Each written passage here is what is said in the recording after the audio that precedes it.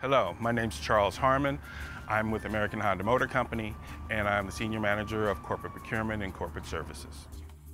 When Honda came here in 1959, they came here with 5 individuals, Mr. Honda included, and $150,000, and kind of set up shop in Los Angeles.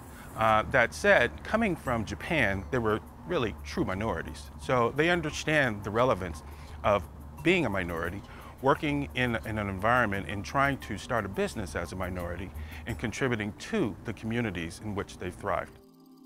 And I'd like to personally extend my appreciation on behalf of American HondaMotor Company for the Orange County Hispanic Chamber's awarding of the Corporate and Social Responsibility Award.